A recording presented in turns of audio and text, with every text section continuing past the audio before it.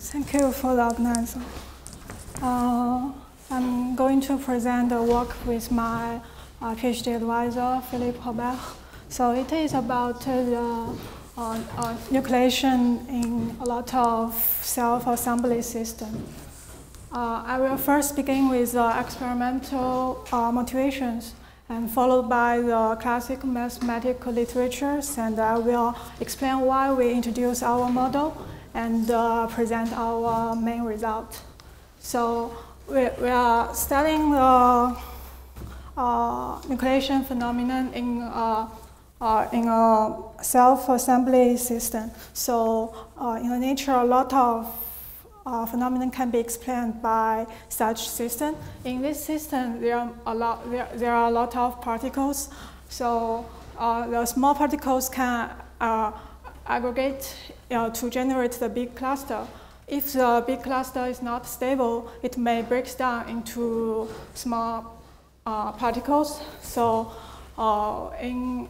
here is a picture taken from a biology paper. So in the 90s, they studied a model, a mechanism of the nucleation. You can see in these settings, there is a critical size called nucleus. So they assume that for the clusters smaller than this critical size, these small clusters are not stable, so they are easily to be break down. And for the larger clusters, they are more likely to be stable, so they can increase stably to generate a larger one. So there are a lot of experiments based on this nucleation mechanism. Here is a picture taken from another biology paper in the 2000s. So it is about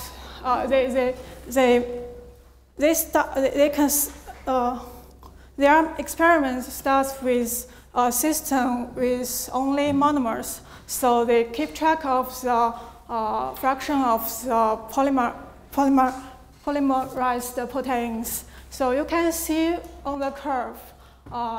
Usually, the colors represents the initial concentration. So we don't consider the concentration here. It will be our future work. But you can see from the picture that all the blue lines are the identical experiments. So it means that even in the identical experiments, the time for the polymerizations varies a lot. And as long as it begins to polymerize, so it will grow very rapidly. So the goal of our study is to understand why there is a very sharp transition in nucleation, and trying to explain the very high variance of the time. So in the history, there are a lot of models considering this mechanism. So the simplest one, the particles are identified by their size.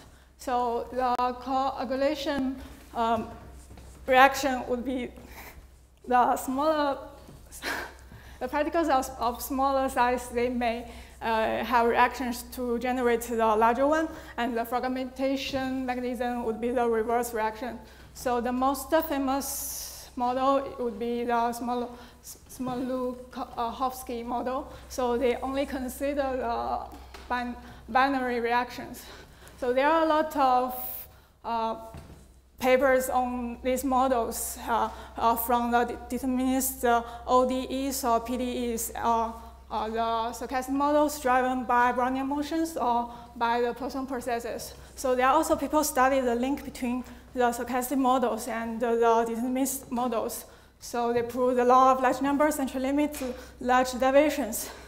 But we think only to study the noise of the convergence from the stochastic model to the determinist model cannot explain the high variance observed in these experiments. So we propose our model to include the assumption of nucleus.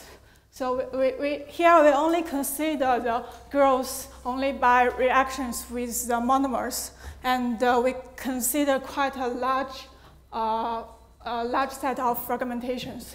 So we assume that there is a critical size NC, which is the size of the nuclear. So for the clusters, polymers smaller than this size, it breaks down easily. So which means that the ratio of the fragmentation rate over the polymerization rate is much higher for the smaller particles.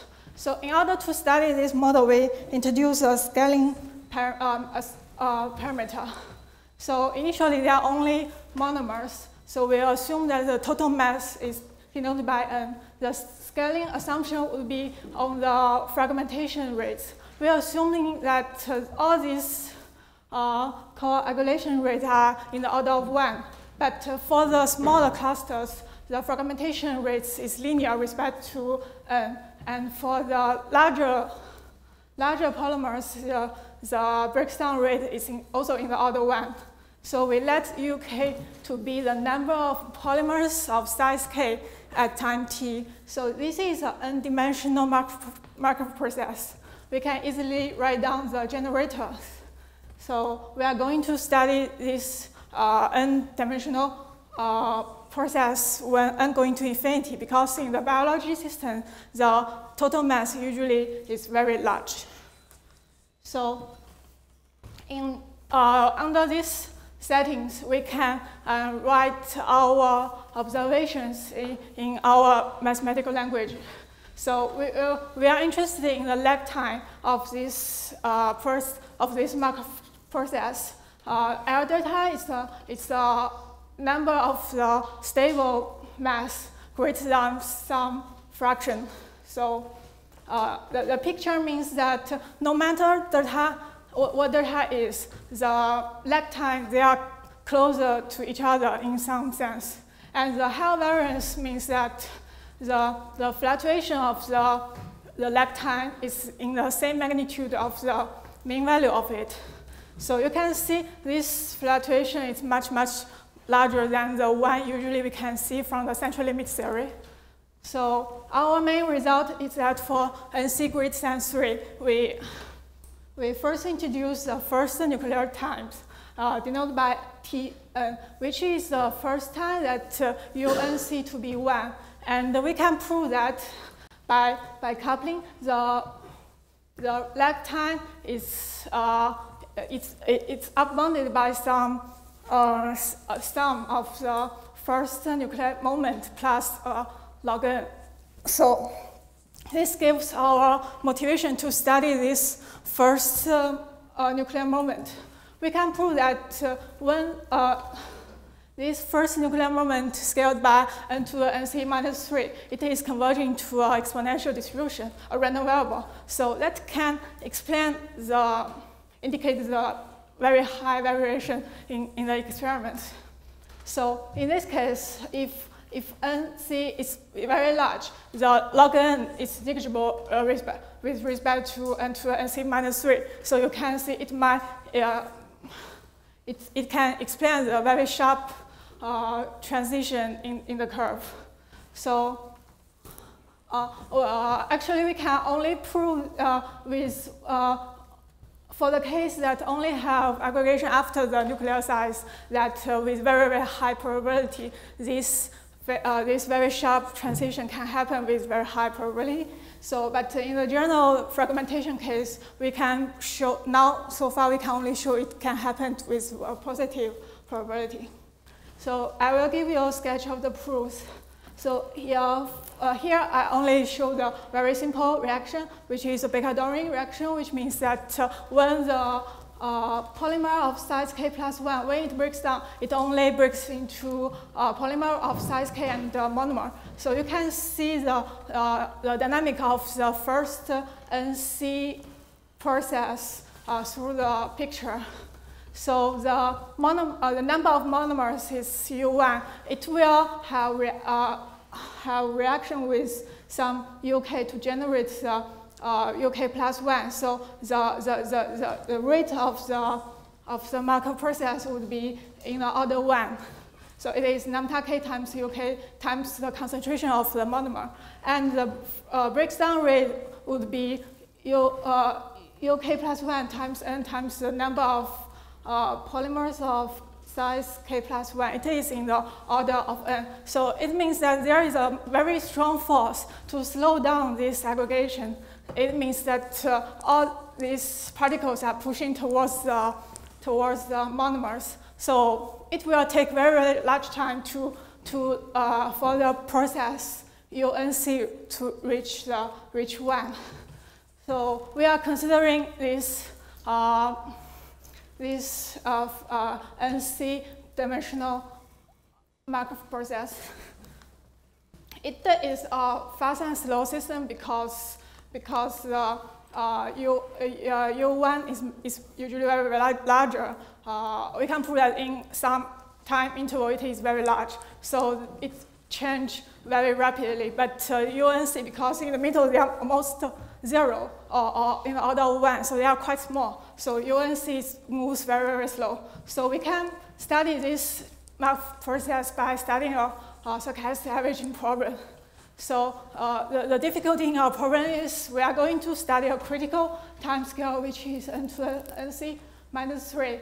It is much, much larger than the space scale. It is n. So usually it's pretty hard to control the fluctuation in this case. And also it is a multiple dimensional case. It is very hard to obtain the limit of the computation measures based on the fast process. So we can handle this in our papers by using some coupling techniques and also the flow balance equations. So after these first nuclear times, we can find the stochastic bond by coupling to the number of stable monomers by using a supercritical branching process. We can show that with some probability, this lag time is less than k times log n.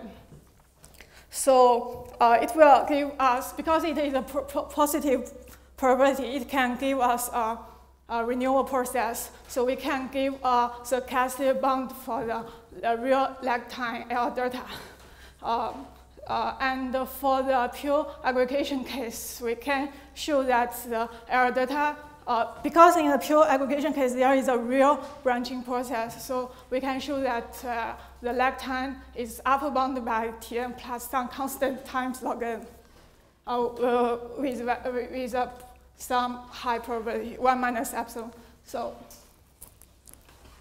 conclusion, we are looking at the nucleation mechanisms, and our result can explain the very sharp transition and the high variance from the experiment, because the difference of the lag time and the nuclear moment is negligible compared to the magnitude of the first nuclear moment. And the high variance is due to the first nuclear moment is asymptotically exponential distribution. So our future work will, because in this work we are proving, we are assuming that the fragmentation rate is linear with respect to n, but the experiment shows in some cases this fragmentation rate is more likely to be n to the 1/3, which is sublinear. So we are working on the general case. We believe that the correct time scale would be 5n to the nc minus 2 over n. So the proofs are quite similar to the linear case. And we are going to do the multi-type case. And also we have some collaboration with biologists in Ha and Kent University. We are going to apply our result to their design of their experiments. Here are the literatures. Here are the papers from the chemical physics to our current work. And that's all.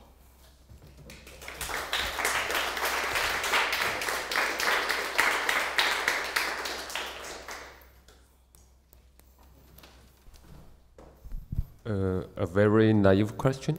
So the new model, do we have some numerical experiment to tell us that the new model works just like what we see? I had a simulation of the model.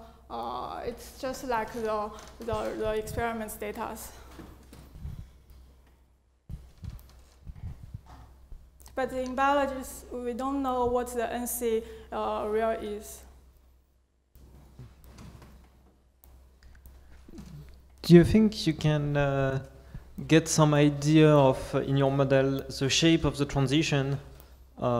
Say that they will all follow eventually exactly the same path to go to get the nucleation? The biologists do the centralized of these curves. They are all the same shape. Yeah, so can you prove that you have a limit shape? No. Yeah, I cannot.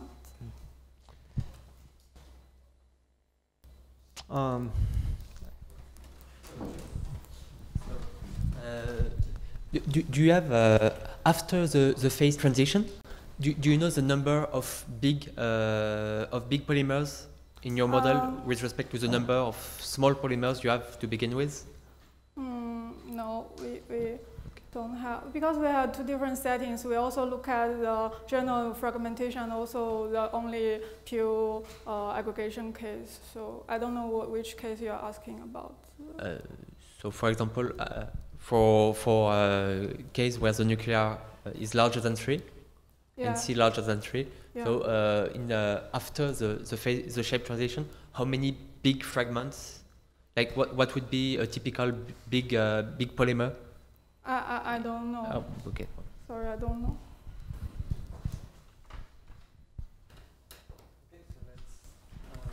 Thank you.